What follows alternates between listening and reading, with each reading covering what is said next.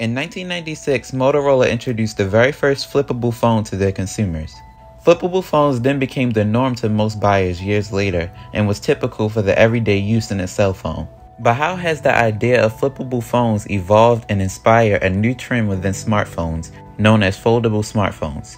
Hi, if you're new here, I'm Destin Tech, and on this channel I focus mainly on tech reviews, unboxings, and consumer electronic tips to make purchasing easier for you.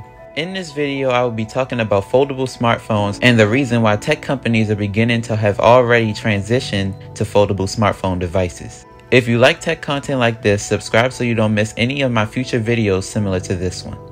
When I mention foldable smartphones, the first phone that may come to mind is either the Samsung Galaxy Z Fold or Z Flip, or maybe the Motorola Razr by chance. But why exactly are these tech companies slowly trying to transition to foldable phones? The main reason these companies are trying to create foldable options is because phones don't typically have as much screen real estate as laptops and tablets would have.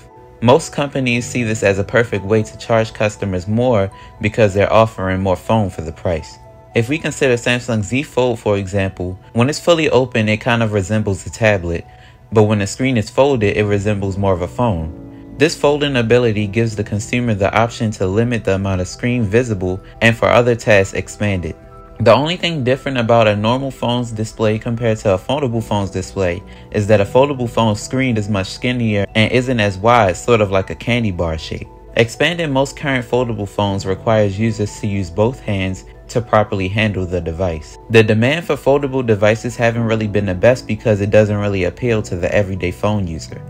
Some people aren't willing to spend the price that some tech companies are charging for these devices, and some others may not be ready for some of the risks that come with foldable phones, like fragileness, hinge issues, and the inability to run certain apps.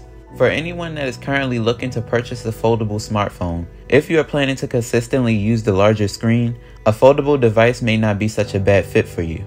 I hope you enjoyed this video of me talking about foldable smartphone devices. Comment whether or not you've decided to buy a foldable device for yourself. Also, comment any other tech content you would like to see from me.